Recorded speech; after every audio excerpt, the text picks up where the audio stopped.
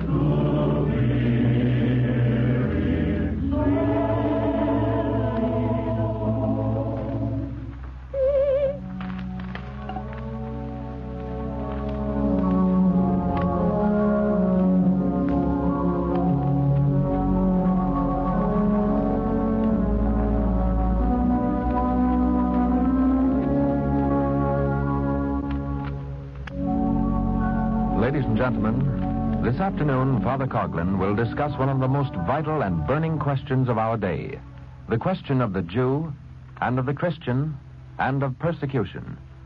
Hundreds of thousands in this audience will desire to have a permanent copy of this memorable address. It will be printed in full only by Father Coughlin. He will be glad to distribute to all those who write to him a copy of this address, either in pamphlet form or a copy of Social Justice magazine, whose editors plan to carry this speech in full. Undoubtedly, it will occasion considerable controversy, but undoubtedly it will do much to clarify a vexed problem in our midst.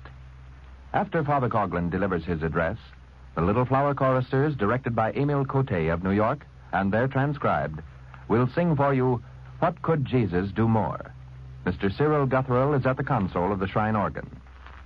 Following this musical rendition, Father Coughlin will again appear before the microphone in his prayer and thought for the week. Be it known that this broadcast is in no wise donated. Its expenses are met by the contributions of this audience who desire to retain Father Coughlin on the air.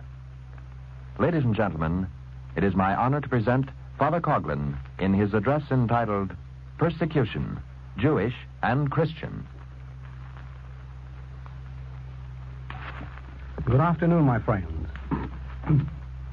At long last, a calloused world has come in personal contact with a persecution which it understands.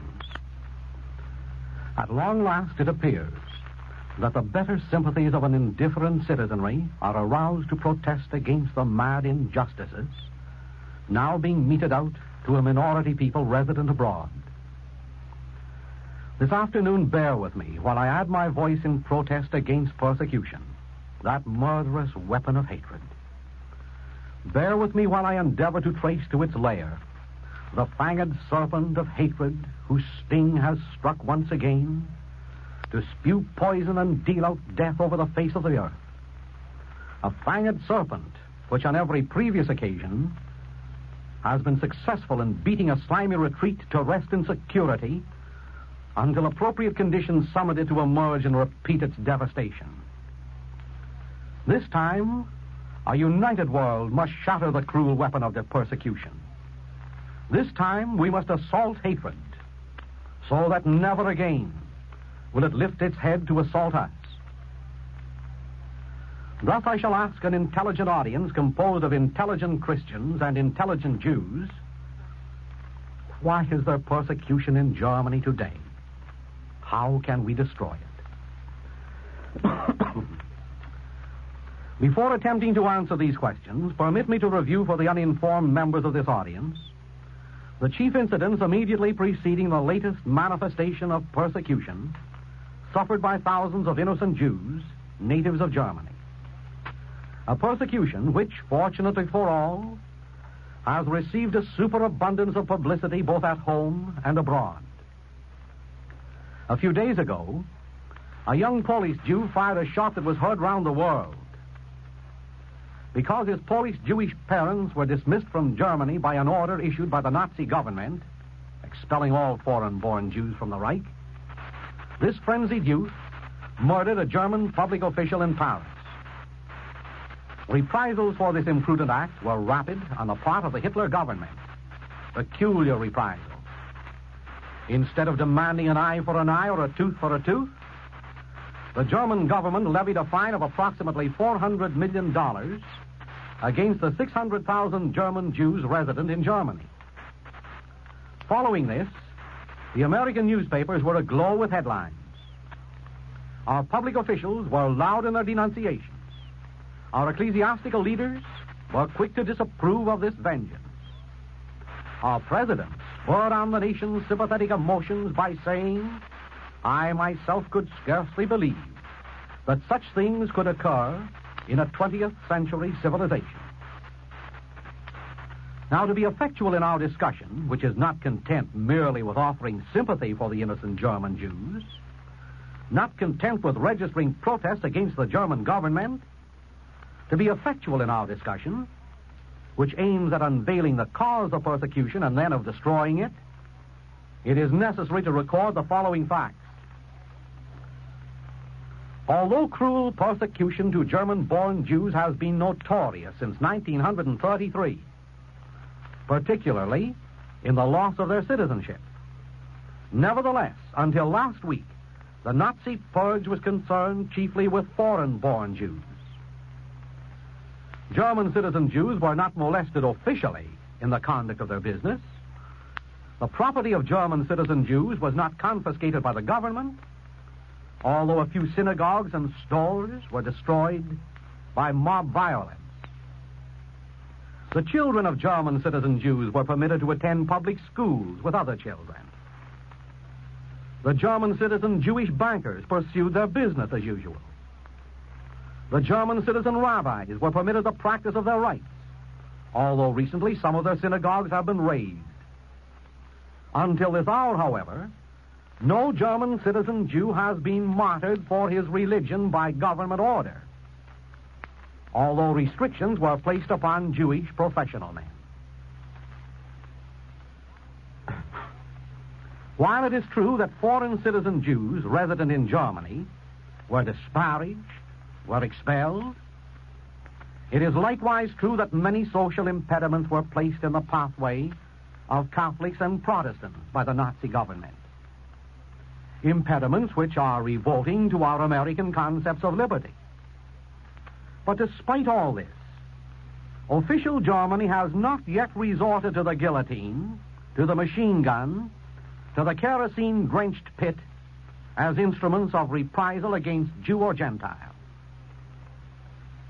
My friends, it is only natural, however, that the civilized world was shocked at the turn of recent events, at the imposition of a tremendous fine levied against innocent German Jews because a Polish Jew murdered a German government official. It is only natural that the Jews resident in America are aroused because they're co-nationals and co-religionists, living under the jurisdiction of Chancellor Hitler, have been subjected to such an unreasonable reprisal. It is likewise natural that Christians in every nation, particularly in our own, condemn this unjust persecution not only because it is unchristian, but because it is unwise. In all countries, Jews are in the minority. They have no nation of their own. They have no flag. The World Almanac states that there are only 15 million Jews in all the world, and only 4 million resident in North America. Certainly they are in the minority, but a closely woven minority in their racial tendencies, a powerful minority in their influence, a minority endowed with an aggressiveness and initiative, which, despite all obstacles, has carried their sons to the pinnacle of success in journalism, in radio, in finance, in all the sciences and arts. Thus, with these facilities at their disposal, no story of persecution was ever told one half so well, one half so thoroughly, as the story of this $400 million reprisal which culminated a series of persecutions. Perhaps, may I resubmit, this is attributable to the fact that Jews, through their native ability, have risen to such high places in radio and in press and in finance. Perhaps this persecution is only the coincidental last straw which has broken the back of this generation's patience. Whatever be the reason of this unparalleled publicity, we are all thankful to God that it has happened, for it gives both Jew and Gentile, Christian and non-Christian, an opportunity to write a new precedent, to establish a new tradition, a precedent and tradition by which we will all unite, with all our facilities, for all time, to oppose all persecution, wherever it may originate. The Jew has challenged the Christian for his sympathy and cooperation. In turn, the Christian challenges the Jew for his. Thus, in a spirit of mutual cooperation, in a scientific spirit of coldly facing causes in order to remove effects, let us pause to inquire why Nazism is so hostile to Jewry in particular, and how the Nazi policy of persecution can be liquidated. It is the belief, be it well or ill-founded, of the present German government, not mine, that Jews, not as religionists, but as nationals only, were responsible for the economic and social ills suffered by the fatherland since the signing of the Treaty of Versailles. Imbued with this idea, be it right or wrong, an idea that spread rapidly, particularly since 1923, when communism was beginning to make substantial advances throughout Germany, a group of rebel Germans under the leadership of an Austrian-born war veteran, Adolf Hitler by name, organized for two purposes.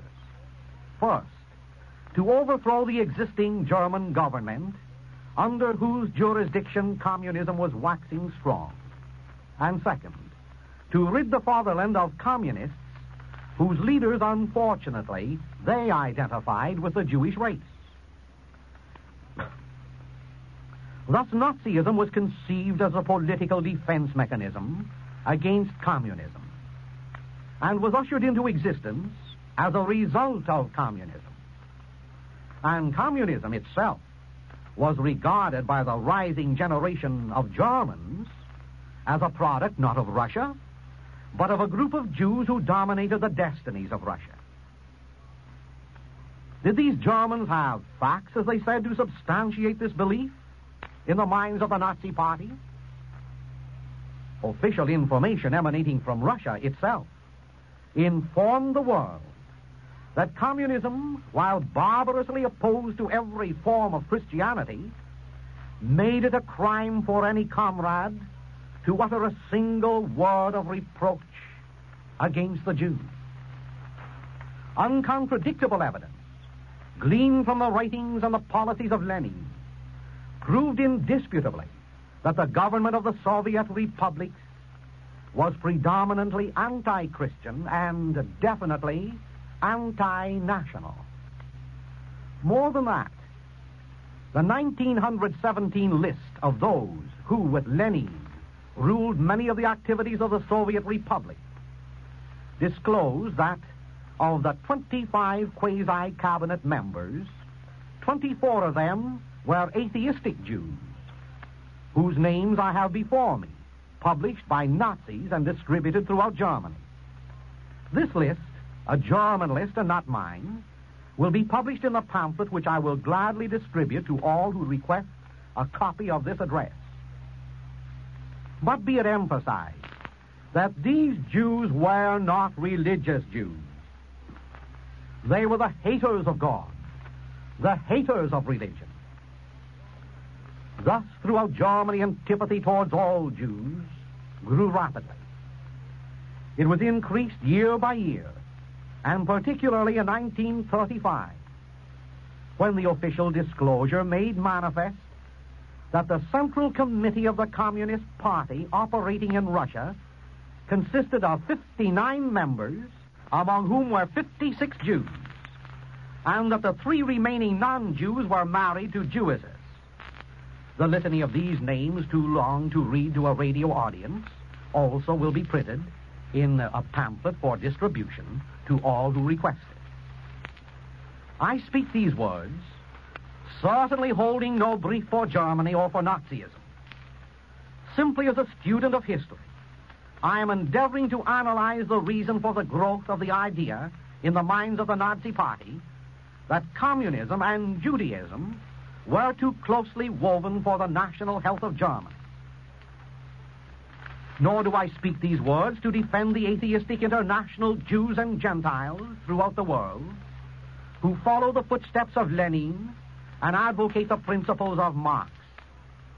I do ask, however, that an insane world will distinguish between the innocent Jew and the guilty Jew, as much as I would ask the same insane world to distinguish between the innocent Gentile and the guilty Gentile. Believe me, my friends, it is in all charity that I speak these words as I seek to discover the causes that produce the effect known as Nazism. Nazism, which was evolved to act as a defense mechanism against the incursions of communism. Let us not forget the object of this discussion. My purpose is to contribute a worthwhile suggestion to eradicate from this world its mania for persecution. Thus, while we are concerned with destroying the causes which beget persecution from this civilization of ours, let us profit at this occasion when the attention of our country has been called to this international immorality, particularly on the occasion of a $400 million fine being levied against 600,000 Jews. I ask you, should not all good men, Jew and Gentile, Catholic and Protestant, Christian and non-Christian, should not all good men coordinate their forces to restore sanity, peace, and justice to an era which, for its ferocity, its barbarism, and its hatred, has outstripped the Diocletians, the Neros, and the Torquemadas of old? I was thrilled to hear the most intellectual Archbishop of San Francisco remind his compatriots that this universal surge of sympathy whose waters are now about to wash clean the impure emotions of a materialistic America, I was thrilled, and so were you, to hear him state that at long last the press and the radio of this nation are beginning to play their part in arousing a dormant people to the other injustices and persecutions which are besmirching our civilization. The persecutions in Russia, in Mexico, and in Spain. Persecution is an injustice wherever it exists. Today's persecution was born from the loins of yesterday's persecution. Thus, if Nazism, a persecutor of Jew and Catholic and Protestant, if Nazism is a defense mechanism against communism, be assured that communism, another persecutor, was a defense mechanism against the greed of the money changers who persecuted and pilloried the teeming populations of Europe. Permit me to restate that important principle. If Nazism is now memorable for its injustice and its persecution, so was communism. And so was the economic system which made slaves of millions in the midst of plenty, the system which generated communism. Thus, one persecution begets another as one injustice evolves into another. The inevitability of cause and effect will pursue its course to its logical destiny of chaos, as one injustice continues to reproduce a worse injustice. It is our concern, therefore, to destroy the cause in order to prevent a succession of disastrous effects. To abolish persecution, let us destroy hatred. To eliminate hatred, let us establish justice. Justice for all without exception. Any other approach to our problem is unscientific. And may I add, there can be no justice without God. There can be no God without love. Love for him and for our fellow men whom he fashioned according to his image and likeness. Be not mistaken, therefore, in analyzing the cause of Nazism. Trace it courageously to its legitimate lair, to its occasioning cause. Therefore, I say to the good Jews of America, be not indulgent with the irreligious, atheistic Jews and Gentiles who promote the cause of persecution in the land of the communists, the same ones who promote the cause of atheism in America. Be not lenient with your high financiers and politicians who assisted at the birth of the only political, social, and economic system in all civilization that adopted atheism as its religion, internationalism as its patriotism, and slavery as its liberty. In our possession, we have a copy of the official white paper issued by the English War Cabinet in 1919. This official paper prints the names of the Jewish bankers Kuhn, Loeb and Company of New York, among those who helped to finance the Russian Revolution and communism. Since then, both Jewish and Gentile financiers have been according financial comfort to the Soviet republics. Perhaps these financial overtures were made in innocence. Perhaps not.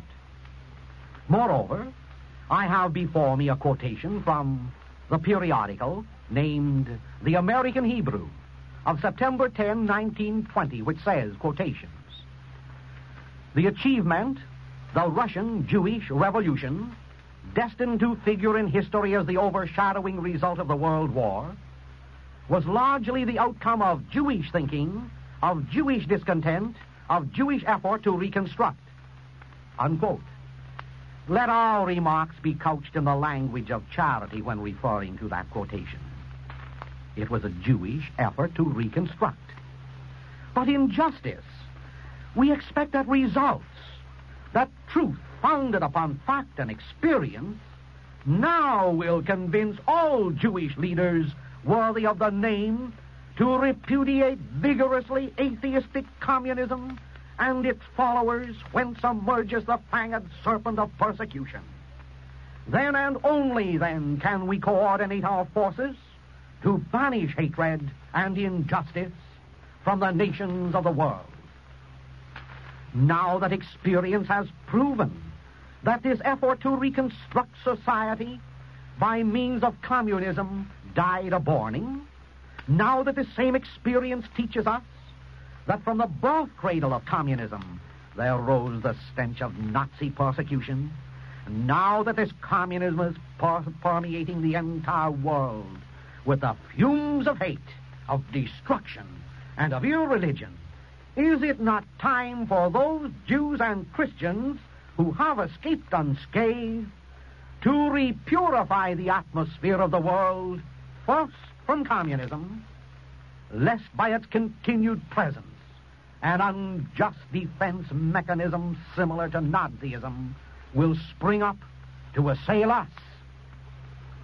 Thus it is my hope that the thousands of erudite, sincere Jews in this nation, together with all informed Christians, will recognize that as long as misguided Jews and Gentiles both and in such great numbers continue to propagate the doctrines of anti-God, anti-Christ, anti-patriotism, and anti-property, so long there will always exist some defensive mechanism against communism.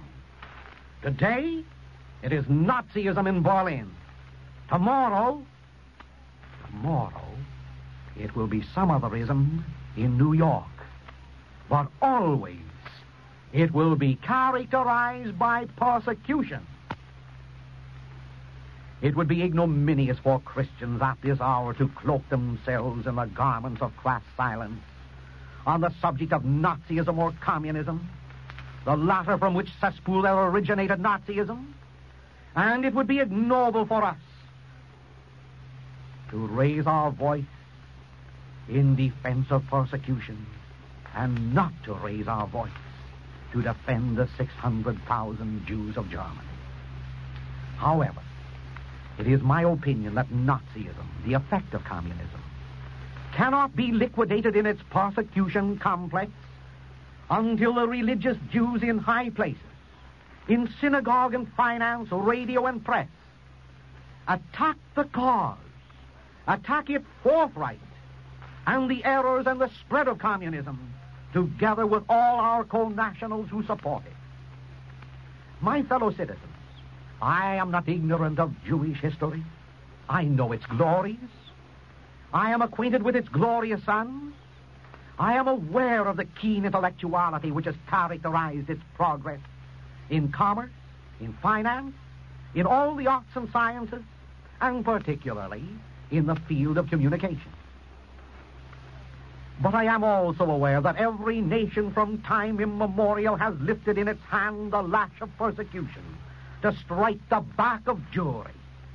From Nineveh to Berlin, from ancient to modern times, a constant moan of suffering has been raised from the weeping wall whose structure now has encompassed the entire world.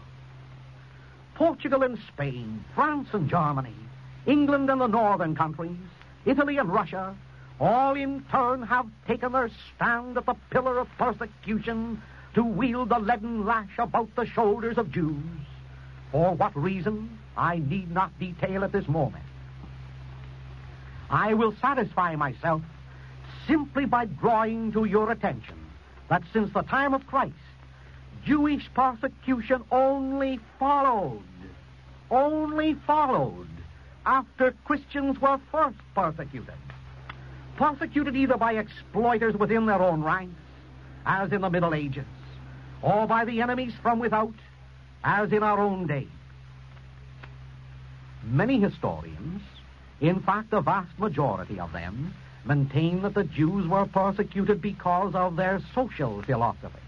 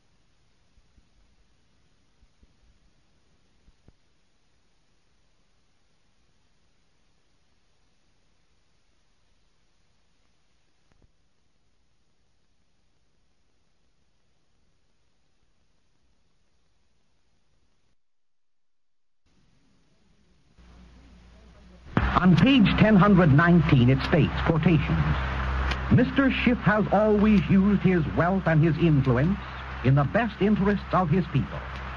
He financed the enemies of autocratic Russia and used his financial influence to keep Russia from the money market of the United States, unquote. Surely these are reputable sources of information which I present to refute Mr. Kerensky, who said, quotations, the revolutionary government obtained credits not through any bankers, Jewish or Gentiles, in America, but from the United States government, unquote.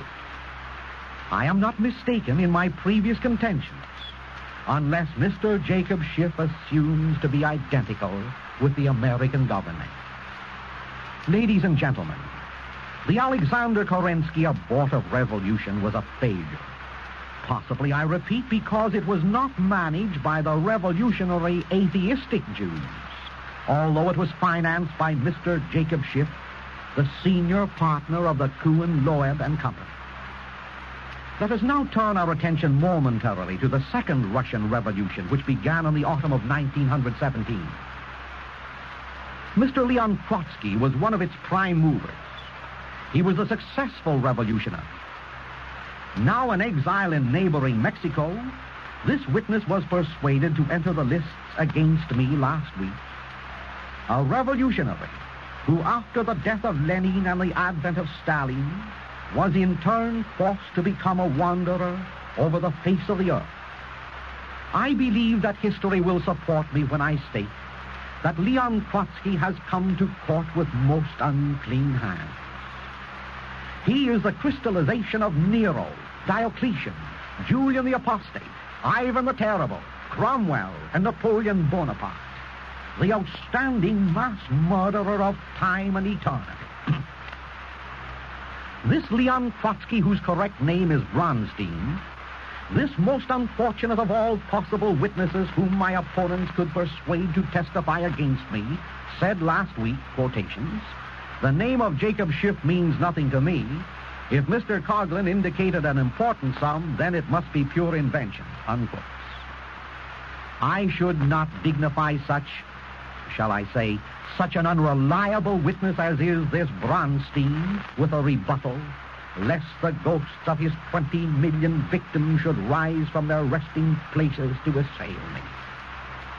Ladies and gentlemen, permit me to discuss the widely read statement issued last week by the banking firm of Coughlin Company, disavowing its connection with Russian revolutions in general and Mr. Jacob Schiff's financial association with them in particular.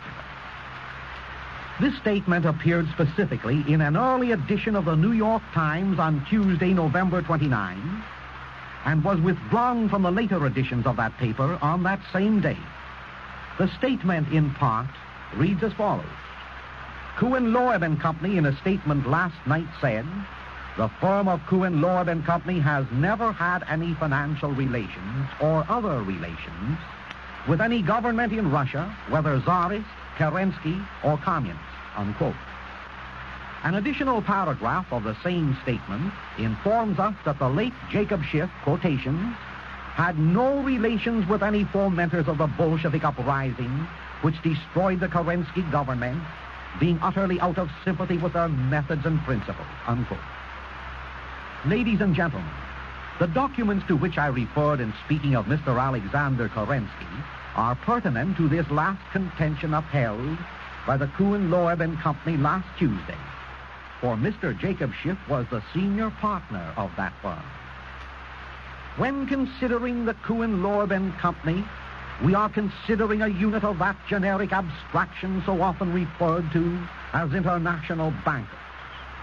In every nation throughout the world, the various units of this fraternity operate, shuttling gold back and forth to balance exchanges, issuing credits from nation to nation, not only for productive commercial enterprises, but also for destructive and military ends.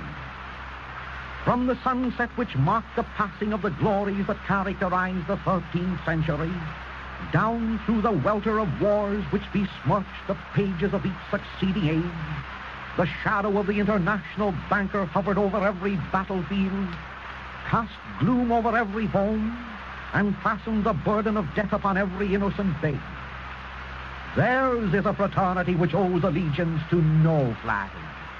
Theirs is a patriotism which transcends the boundaries of every nation. For them, empires and kingdoms, principalities and republics are chessboards. With their shuttling of gold and credits, scepters fall, crowns roll in the dust, and millions of pounds victimized by purchased propaganda are claimed by death. Mammon is their god, the god of greedy gold. Internationalism is their religion, the religion of fettered slavery.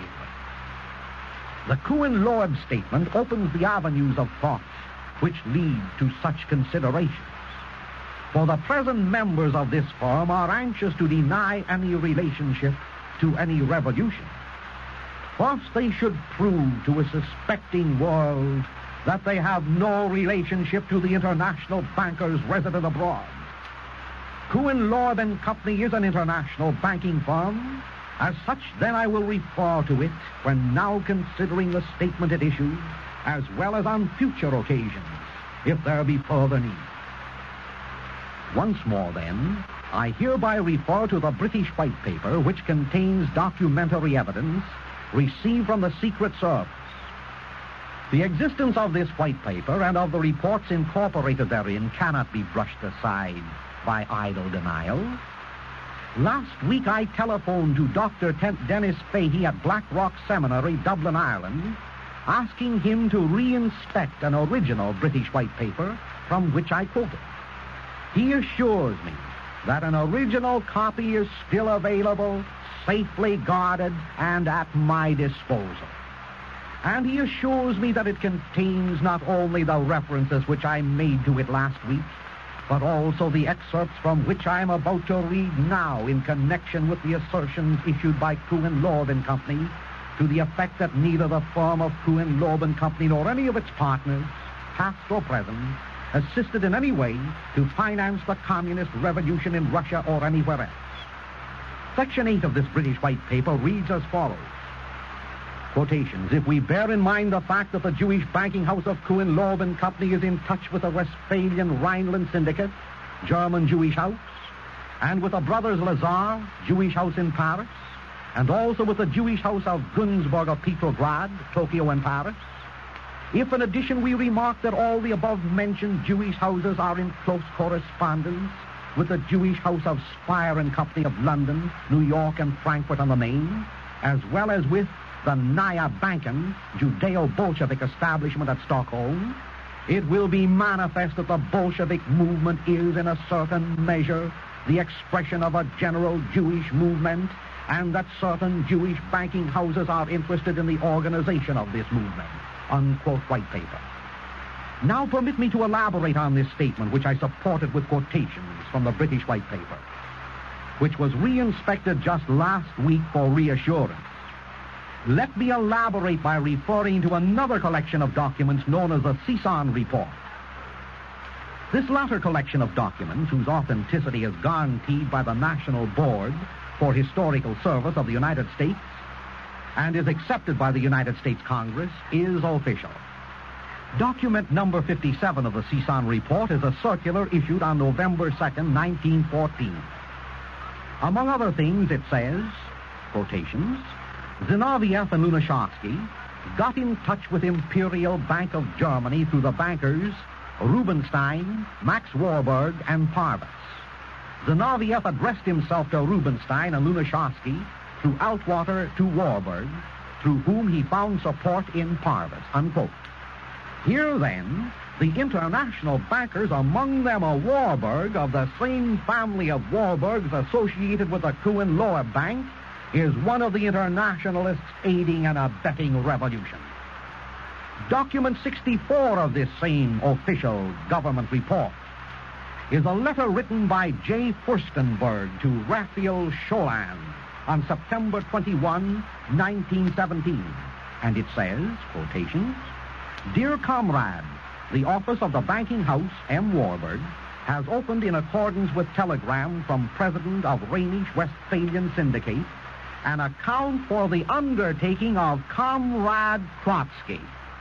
Signed, J. Furstenberg. Of course, the world knows the relationship existing between M. Warburg and the banking house of Kuhn, Loeb and Company. The banking house which last week is reported to have said also that the late Jacob Schiff, its senior partner one day, had no relations with any fomenters of the Bolshevik uprising which destroyed the Kerensky government. The document from which I just quoted definitely relates to Trotsky's revolution against Kerensky. And it definitely indicates the activities of international bankers in fomenting communism, bankers who have intimate financial relations with the firm of Coughlin, Loeb and Company. In quoting the Cezanne report, which deals with the German Bolshevik conspiracy, we read in the introduction, quotations, that the Committee on Public Information publishes herewith a series of communications between the Bolsheviks themselves and the Germans and the Bolsheviks. The documents show that the present heads of the Bolshevik government, 1918, Lenin and Trotsky, and their associates, are German agents. The quotation continues to say that they show that the Bolshevik Revolution was arranged for by the German Great General Staff, financed by the German Imperial Bank, and other German financial institutions, unquote. However, it is perplexing to find that these so-called German bankers who dominated the government and its officials were oftentimes Jewish international bankers. Germany was their residence, but the world was their home. Now, supplementing all these documents which I have quoted, documents which I've used in helping to refute the charge of Mr. Kerensky and the statement issued by the Coughlin Loeb Banking Company of last week to the effect, in the Kerensky instance, that his revolution was financed not through any bankers, Jewish or Gentile, in America, and in the Coughlin Loeb instance, that the firm of Coughlin Loeb and Company had no financial relations or any other relations with any government in Russia, may I produce the startling evidence of another governmental document as a refutation. It is a document published by the United States Department of State in a now rare volume entitled Papers Relating to the Foreign Relations of the United States, 1917, Supplement 2, The World War, Volume 1, page 25, file number 763-72119-5638. It reads as follows. The Secretary of State to the Ambassador in Russia, Mr. Francis. Washington, April 16, 1917, 1321. Please deliver following telegram. I'm only quoting the last two sentences. We are confident Russian Jewry are ready for the greatest sacrifices in support of the present democratic government as the only hope for the future of Russia and all its people. American Jewry holds itself ready to cooperate with their Russian brethren in this great movement. Marshall, Morgenthau, Schiff, Strauss, Rosenwald. Addressee, Milyukov, Petrograd, or Baron Gunsberg.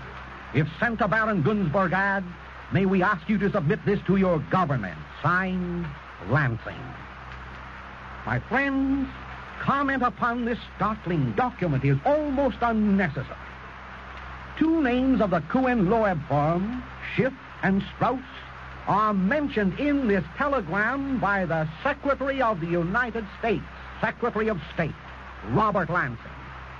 But of more importance, of astounding interest, my friends, you learn from this communication that Woodrow Wilson's Secretary of State, Robert Lansing, was in this instance, and in his official capacity, the Secretary of the Jewish International Bankers in helping to plot revolution with its subsequent mass murder and practiced atheism.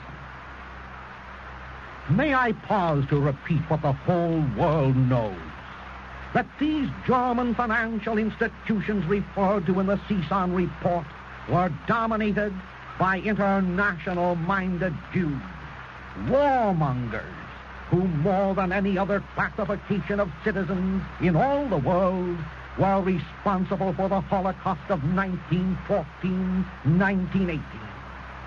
One could add that they not only dominated the imperial government of Germany, but it appears they had tremendous influence in our own government. Page after page of the Overman Report, in which the CSAN report is incorporated as a government document, displays this incontrovertible fact. Alas, my friends, history will not only attribute the financing of the Bolshevik Revolution to this type of internationalists, history will become more eloquent day by day in proclaiming to posterity the part they played in manipulating the press and propaganda, in controlling public opinion, in bestirring racial and national animosities, and in unleashing the four horsemen of the apocalypse to run roughshod with their devastation over the face of civilization. Once before we fell victims to their greed for power and lust for wealth, and awakened civilization, robbing to the experience of the past 20 years, must not let history repeat itself. In passing from this point of discussion, and in face of a plenitude of evidence submitted by eminent Jews, that 65 to 75% of the officials of Soviet Russia are Jews who form only 2% of the population, what then is the purpose, or where is the substantiation for Professor John W. Stanton's article, which is scheduled to appear in today's issue of the Detroit News, an article which says, quotations, to say that the Russian Revolution owes its origins to the activities of any group or foreign interests is to show only a superficial understanding of the facts underlying the forces that led to the downfall of the Romanovs and the advent of the Bolsheviks to power. Unquote. What is the purpose for making such an incorrect assertion in face of these government documents to which I have referred? Thanks be to God that the majority of Jews, poor, humble persons like the majority of Christians, played no part in this. They, as were we, were the pawns upon the checkerboard of death and persecution. These I invite to stand with us in our battle against communism and Nazism. My friends, by inviting the religious Jew and religious Gentile to join hands in assailing Nazism and communism, together with the injustices which produce the latter, I shall be castigated as one who stirreth up the multitude. Most probably I shall be scourged at the pillar in the hall of some modern Pontius Pilate. What of it? I shall continue my crusade with God's help for the humble Jew who has been the victim of persecution down the ages, and for the humble Christian whose wails have remained inarticulate, cost what it may. In my effort to arouse the decent elements of America to campaign against communism as well as Nazism, in my effort to appeal to the Jewish gentlemen who have risen to such prominence in the fields of radio, the press, and the cinema, the instruments which mold our public mind, I am characterized as being an anti-Semite. An anti-Semite because I decry atheistic Jews whom Jewry officially and consistently has not repudiated. May I reiterate what I emphasized last Sunday? There is no anti-Semitic question in America. There is an anti-communist question here, and there will continue to be an anti-communist question, veil it how you will, until we conquer or until it conquers us. From it, there is no decent retreat on the part of decent Christians and decent Americans. Towards it, there is no respectable silence on the part of respectable, organized Jews. Thus once more I incorporate in the record of this day's speech a story told in the New York Times in reporting the meeting of the American Jewish Congress held in New York last October.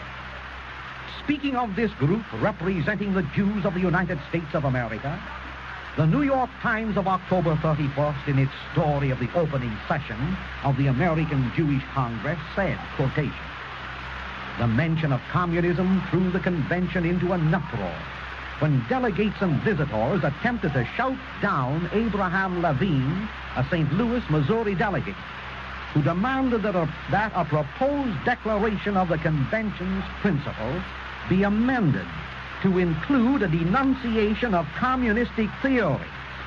After heated discussion, Mr. Levine withdrew his demand," unquote. My friends, this silence towards communism, this refusal to condemn it officially on the part of this representative body of Jews is beyond explanation. A reconvention of the American Jewish Congress is in order. A reconsideration of Mr. Levine's motion is also in order. Official Jewry must condemn officially not only the theory, but the practices of communism. Communism whose policies have crimsoned the once blue river of Europe with the blood of 20 million martyrs, and which is making a charnel house of the cathedrals of Spain. To the highly intelligent Jews of America who recognize these truths, do I appeal. I humbly admit your influence, gentlemen, in banking, press, and radio. And I humbly suggest for your own sakes, and for the sakes of the less informed members of your race, that you, too, will recognize that there is no anti-Semitic question in America, but that there is an anti-communist question which must be solved. A question which cannot be solved except your genius and your assets are thrown into the battle on the side of God and country. In conclusion, I plead for impartiality in governmental decisions. And impartiality which will not only strike with all its might against the injustices of Nazism in regard to the Jews, but with equal strength will utilize its majesty in behalf of the persecuted Christians abroad, victims of communism. Before me, my friends, I have an original document which Mr. Roosevelt caused to be sent to a group of refugee Ukrainians resident in our nation. Ukrainians whose homes were confiscated, whose lands and businesses and chattels were seized, and whose relatives lie rotting in the soil either of Hungary or of the Ukraine. These men and women and little children were the victims of Bela Kun, whose correct name is Aaron Cohen, the atheist Jew whose communist followers wrote their crimson page of disaster a few years ago, from 1922 till, quotations, this enlightened day, unquote, so referred to by our president. This original official document which Mr. Roosevelt, the President of the United States, caused to be sent to the chairman of these petitioners reads as follows. Sir, the receipt is acknowledged by reference from the White House of your telegram of December 14, 1934, addressed to the President, urging that he intercede with the Soviet government on behalf of Ukrainians in Soviet Ukraine who are being executed without trial during the new reign of terror instituted by the Moscow government. In reply, you are informed that this government is not in a position to make representations to foreign governments with respect to conditions which do not directly affect American citizens or interests. Very truly yours, for the Secretary of State, Robert F. Kelly, Chief. God forgive us. No intervention for Ukrainians and Hungarians, victims of Aaron Cohen, whose bodies now fertilize the golden wheat fields of mid-Europe, but a plenitude of intervention and publicity for the Jews not one of whom has been officially murdered. May the Holy Trinity infuse into the minds of our rulers a spirit of justice, of fairness, both to Christian and Jew, and, if necessary, a spirit of militancy against the communists, both at home and abroad, whom up to this present moment this government has been protecting, aiding, and abetting, both by its silence, its cooperation, and its criminal good neighborliness. Good afternoon, my friends.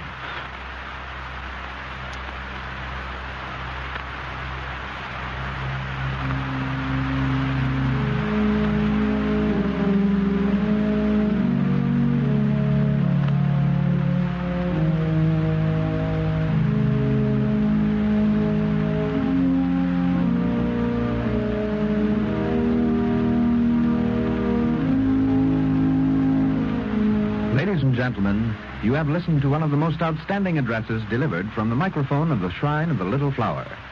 Next week, Father Coughlin will be heard over these same stations, provided you are willing to support him in the presentation of these programs, which are paid for at full commercial rates. This is your program, not his. This is America's program. America comprised of Jew and Gentile, Christian and non-Christian. Please advertise this presentation, which we hope to make the most worthwhile hour on the air. And please write a letter to Father Coughlin this week to give him moral courage to carry on and to request a copy of this discourse to which you have just listened. We ask those who have written in last week for copies to be patient, if as yet they have not received their copy. Our mail is tremendous. Our staff is working overtime. This week at the latest, your copy will be in your hands.